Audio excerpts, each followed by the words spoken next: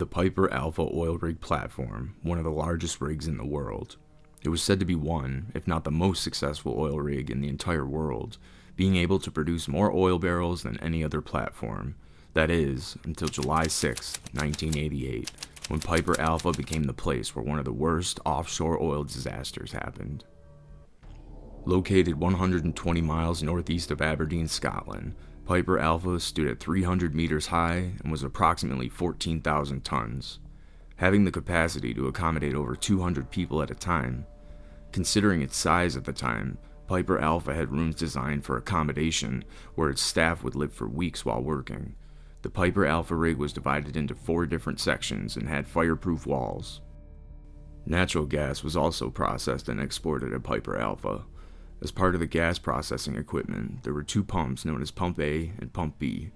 On the morning of July 6, 1988, Pump A was stopped in order to undergo routine maintenance, and its pressure safety valve was removed.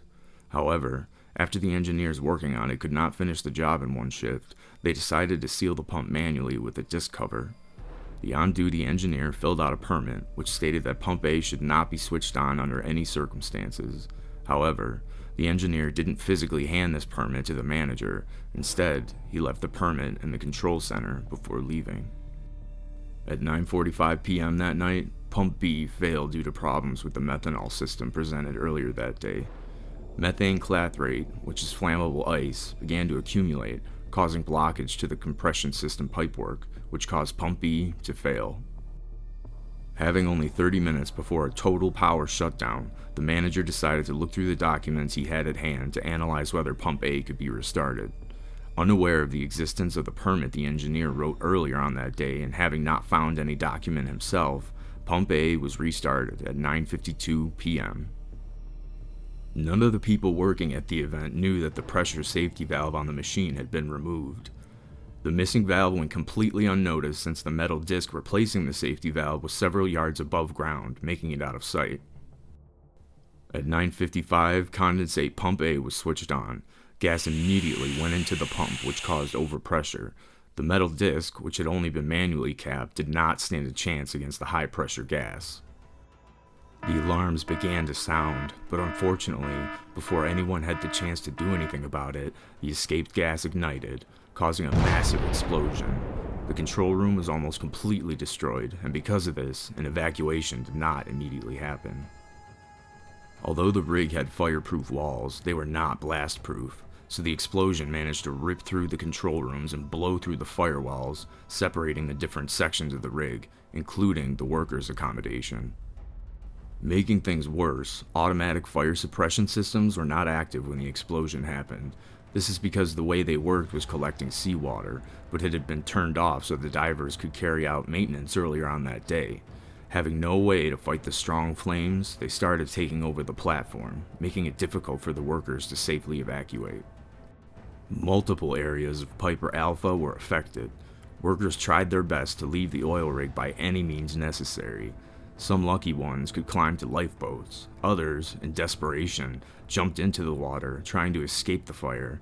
Unfortunately, escaping the oil rig did not mean safety, as a second explosion happened when an oil pipeline caught fire. 167 people lost their lives, but 61 workers fortunately escaped death.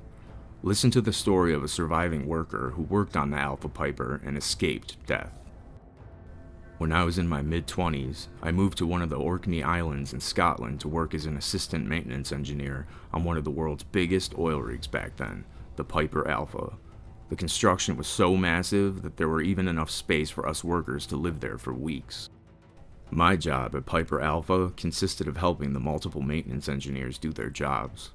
The oil rig platform was very complex. There were 4 different sections called modules where the magic happened. But the module where I used to spend the most time was Module C, the module where we took care of gas compression.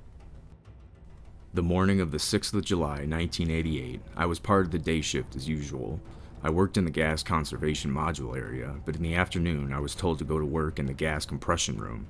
The examination of the gas compression pumps was due and had to be carried out as soon as possible. During the overhaul, we needed to remove Pump A's safety valve. Therefore, Pump A was stopped.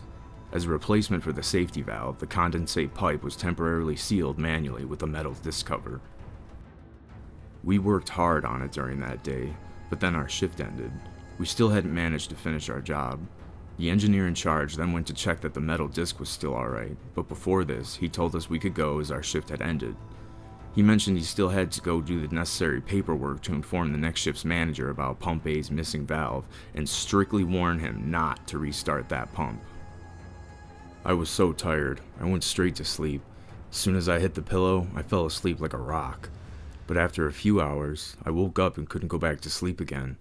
As I was trying to relax, I heard a mighty blast, but before my brain even had time to process the sound, I was already flying off across the room and hitting a wall before landing on the floor like a sack of spuds. I was astounded. There was a ringing in my ears and my vision was blurry. My heart was pounding so hard that I felt like it was going to burst out of my chest, as if it was vibrating at an abnormal frequency from the blast. When my eyes finally could see clearly, I noticed the accommodation room was a mess and many people lay on the floor. "Explosion! Explosion!" someone shouted as he stood by the door, gesturing for everybody to evacuate. People, including me, rushed to grab the ones who were unable to walk easily after the blast had left the room. While walking down the dormitory corridor, I noticed how boiling hot the corridor felt. It was as if we were inside of an oven. When I managed to get out into the open air, I realized just how bad everything was. People were shouting, crying, and rushing off to the lifeboats or to aid others who were badly burned. I felt a knot in my stomach. There were multiple people who looked in a very bad state, with burns so profound that their skin looked more like raw meat. It was so surreal. I forgot about the immediate danger and just wandered around, looking at the devastation. As I wandered, I saw a friend of mine who was supposed to be working the night shift at the control room. He was coming from one of the doors, limping and his arms held high. His arms were completely red. They had sustained drastic burns. I could not understand how he was still standing since he had the worst burns I had ever seen someone alive have. "What happened?" I asked him. "We have to go, now," he shouted. "But where are the others from the control room? If they're as hurt as you are, we need to put them on lifeboats too," I suggested. "They're dead," he shouted as he held back tears. I know I should have seen it coming, but I still didn't expect to hear that people had actually died. I grabbed my friend and helped him go to one of the remaining lifeboats. I was offered to go too by Alistair, one of the oldest guys in our crew, but seeing other people who looked more roughed up than I did, I declined and told him to continue with the injured people. As my friend's lifeboat was being lowered down, screaming intensified. "It's getting stronger!" people shouted. Lots of people panicked and rushed over to the guardrails, throwing themselves into the sea. When I saw the first people doing this, I couldn't believe it. We were over 100 feet high. I rushed to the edge to see if they had made it. Surprisingly, some of them looked like they had. Looking down also made me realize that the fire was quickly working its way up, faster than I expected. Some of the people on the lifeboats and rafts being lifted down were screaming and covering their faces as much as they could as the blazing heat seemed to be blowing against them. I knew it was time to go. I desperately began searching for a lifeboat or a life raft, anything I could use to get out of there, but I noticed a whole bunch of people started to ditch the lifeboats and throw themselves into the sea. I even saw a couple of people with third-degree burns, almost unable to walk, throwing themselves into the water without the slightest hesitation. I couldn't help but be bewildered at the people jumping off like it was nothing. Was it desperation? Was it bravery? I continued wandering confusedly when Alistair grabbed me by the shirt. He yelled at me for still being on the platform and stressed that we needed to jump immediately and swim as fast as we could.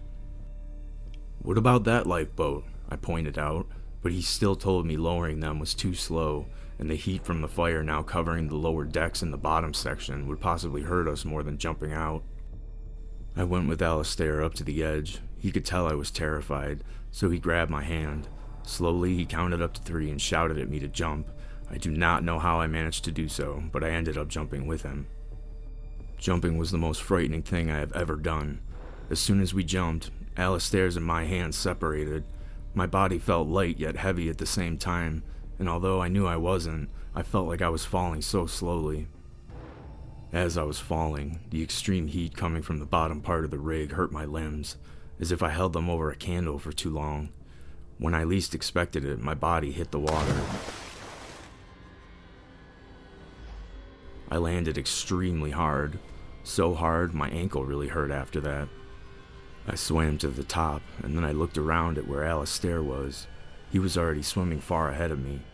I followed him, trying to ignore my pain. I focused on swimming as fast as I could and tried not to look back. As I swam, I could hear strong sizzling noises, so loud that they overpowered the sound of the restless sea. At some point, I heard Alistair shouting at me. He had managed to go on a lifeboat. He was waving at me to swim there. I did as he said. After a minute or so, I managed to get there. Alistair and another dude grabbed me and pulled me in. When in the lifeboats, I finally noticed why I felt so much pain. I managed to burn my arms, and also, to make things worse, my ankle's bone was completely the other way around. But this didn't seem to faze me as much as the view in front of me. The rig looked like the apocalypse. Not even the sea was safe, as there were oil spillages on it too, which were in flames. We were still near the platform, so people did what they could to make the lifeboat move quicker. A couple of minutes later, we noticed a rescue motorboat heading underneath the platform, as there were some people directly under, trying to swim away. When we saw the rescue boat, we began to cheer. Hope was restored, hoping that now we'd have help coming through. The boat picked up at least 6 people who were near the fire. Among them, I noticed my best friend Caleb. I was so happy to see another familiar face safe. Unfortunately, the joy didn't last longer. Only seconds after seeing them wave at us after being rescued, we saw a bright orange ball of flame completely covering Piper Alpha, followed by the sound of a strong blast. A strong heat reached the lifeboat. The air was so hot that it blinded us, so we covered our faces and looked the other way. As soon as I could, I looked back. Almost all the sections of the platform were consumed by fire. Even the crane was now burning, and bits of the platform seemed to be starting to fall off. The rescue boat had been utterly destroyed in the blast, and parts of it that still stood were burning away. I stood up and tried to find Caleb, but unfortunately, this was not the case. We could not see any of the people who were there only a few seconds ago. Fearing another explosion, we decided to keep going. When we finally got to a safe distance, I contemplated what once looked like an indestructible construction burning rapidly to its destruction. To this day, Piper Alpha is one of the costliest man-made catastrophes. It happened because that letter that was supposed to explain how Pump A should not be restarted under any circumstances never got to the hands of anyone, so the pump was restarted to avoid a total power out, which they thought would have been catastrophic in an economic sense, but that doesn't compare to all the catastrophe that ended up happening. A tragedy took the lives of 167 people, more than half of the people who were working and living there when the explosion happened. 61 workers, including me, ended up injured, but at least, in my case, nothing compares to the survivor guilt I still feel whenever I think that if only that document had gotten into the hands of anyone on the next shift, none of this would have happened. Don't forget to like this video and subscribe if you dare.